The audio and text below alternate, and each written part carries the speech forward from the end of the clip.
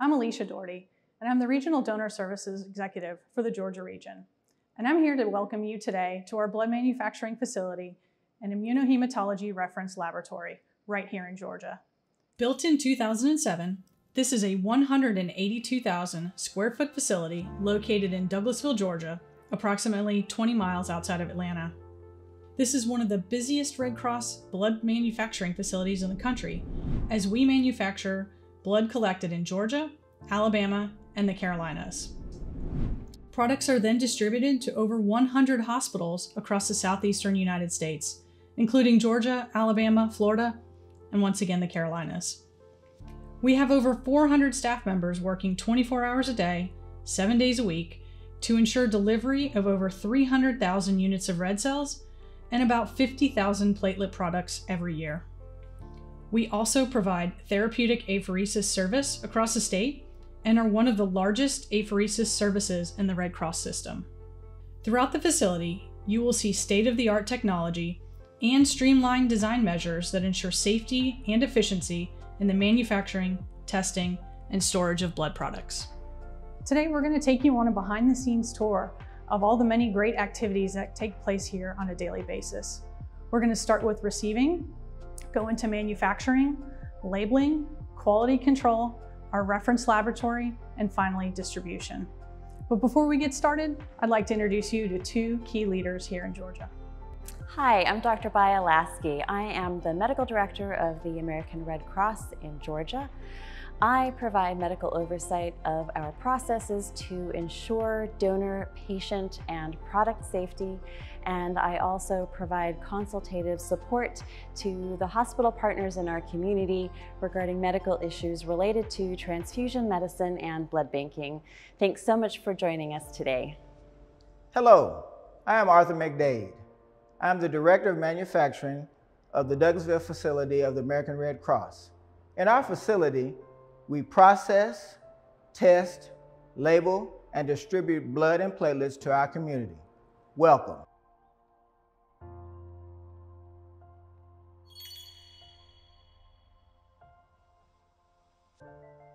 This is our receipt and triage area. This is where we receive up to 1,500 units per day. Because we receive so many units throughout this facility, it is imperative that we have a facility this size to process all the products that come through. Boxes of particular products may be prioritized based on the time they were packed and if they have specific processing requirements. Once the units are logged as received into our system, each product goes to its respective manufacturing area. Every collection has a unique number that is assigned at the time of collections and is used to track the blood products through each step of the manufacturing, testing, labeling, distribution, and transfusion. Being able to track every unit with this level of precision ensures the safety, quality, identity, purity, and potency of every unit.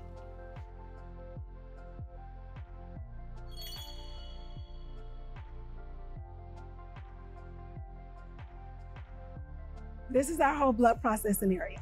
This is where we begin the process for separating our red cells, our plasma, and our cryoprecipitate. During this process, we're also performing our visual inspection for any clots or any discoloration in our blood. Whole blood is placed into these large centrifuges, causing the heavier red cells to aggregate at the bottom of the bag while the liquid, cell-free plasma remains on top. After centrifugations, the bags are placed into an expressor where the plasma is expressed into a separate bag. Red cells are run through a filtration process which reduces certain types of recipient complications. A saline-based solution is added to the red cells to extend their shelf life to 42 days, and another solution is added to prevent it from coagulating.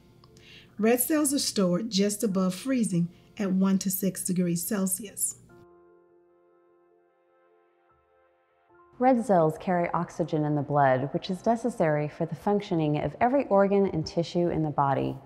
Trauma patients may require up to 100 units of red cells, while patients with cancer and those undergoing chemotherapy may require red cell transfusions for the duration of their therapy. Other patients requiring red cell transfusions are those with gastrointestinal bleeding, postpartum hemorrhage, and those undergoing cardiac surgery and organ transplants. Individuals with blood disorders such as sickle cell disease may be transfusion dependent for life. You'll learn more about this when we visit our reference lab, but for now, Connie is going to tell us more about plasma and cryoprecipitate manufacturing.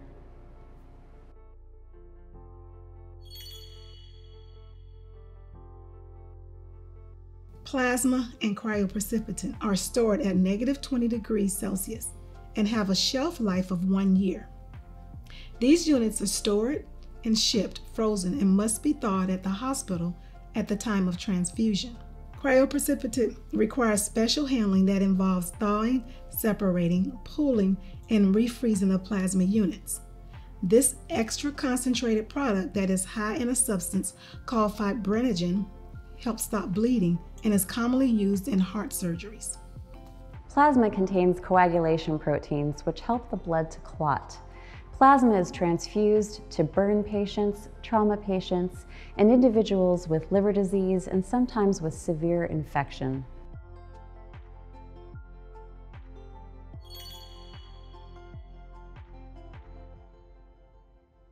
Every step of our process ensures the safety of our blood supply. Kevin, the supervisor of our quarantine and labeling department, will tell us more about this.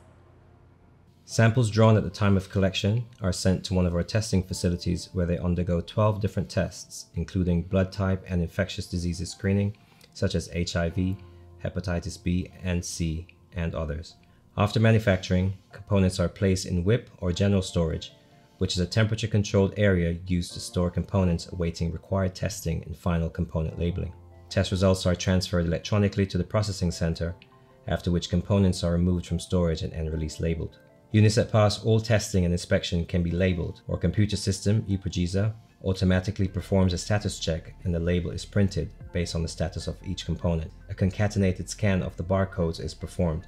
This increases assurance that the label printed was applied to the correct component. A good stock label prints for components, which indicates that the component have passed all status checks.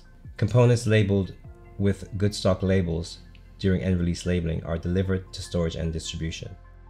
A reject label is printed for units that has failed one or more status checks and signifies the component must be discarded. In addition to quarantining the blood, every positive or reactive test result will prompt a notification to the donor so that they can discuss these results with their healthcare provider.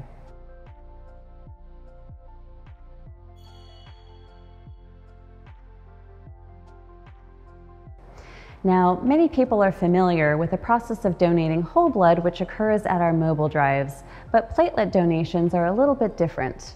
Platelets are collected at our donor centers via an automated process called apheresis, which draws blood, separates it into its component parts.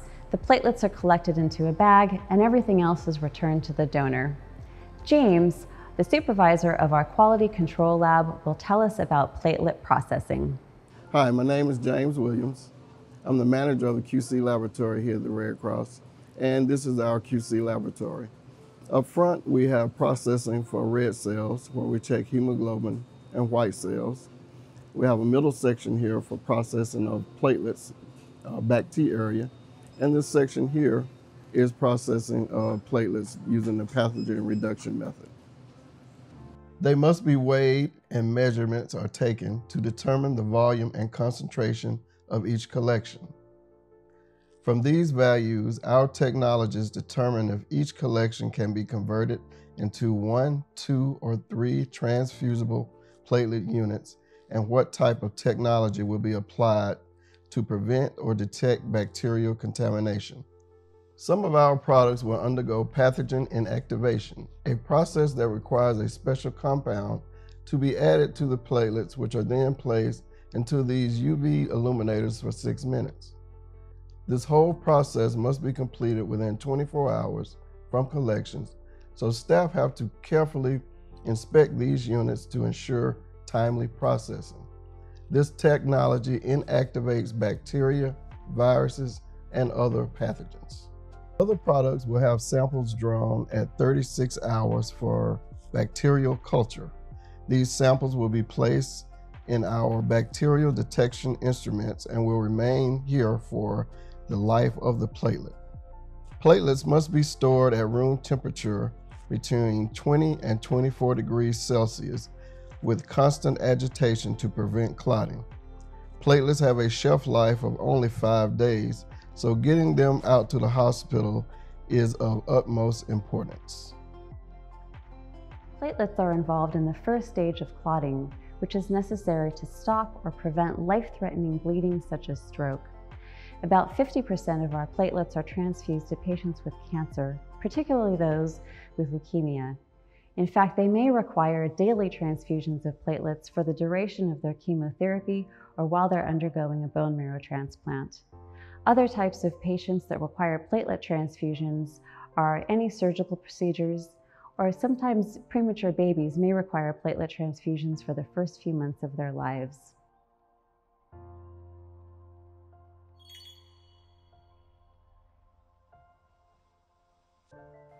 Besides all of this manufacturing that you've just heard about, some patients will require specialty testing. Christy, the manager and interim director of our Immunohematology reference lab, will tell you about how the Red Cross supports patient care. This is our Immunohematology reference laboratory. We perform advanced level testing on both donor and patient specimens.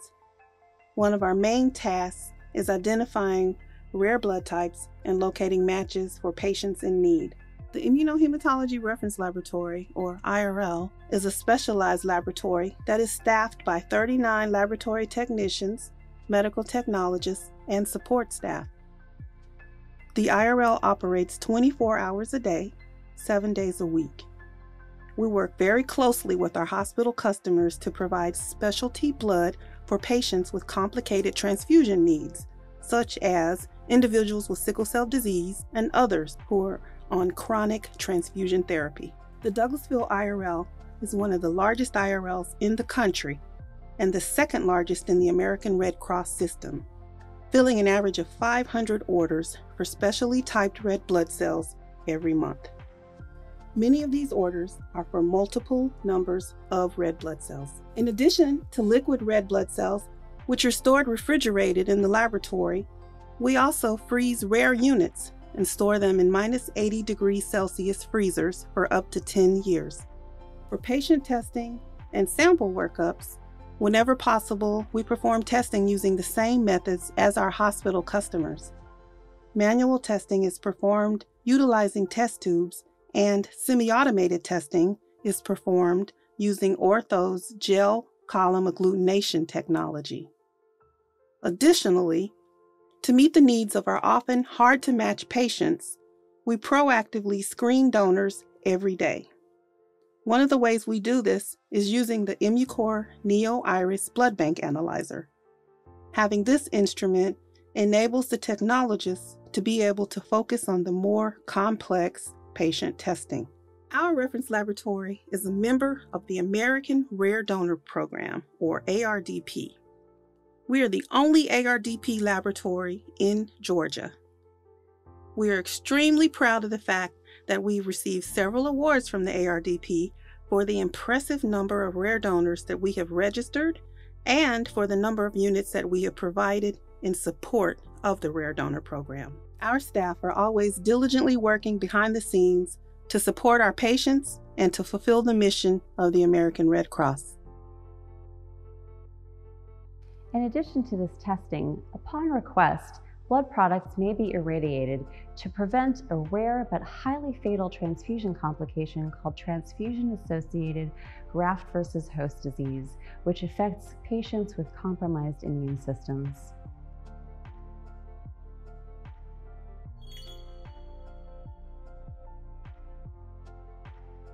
So now that you've seen the manufacturing, testing, labeling, and sometimes irradiation of our blood products, it's time to ship them off to the hospitals. Tracy of our hospital services will tell you more. All products are packed in validated temperature-controlled containers per FDA standards. Orders are shipped out as a standing order request, routine request, or on demand for emergency needs. Products are carefully selected for each order requested, visually inspected for suitability, and packed in the designated shipping containers for that product type and quantity.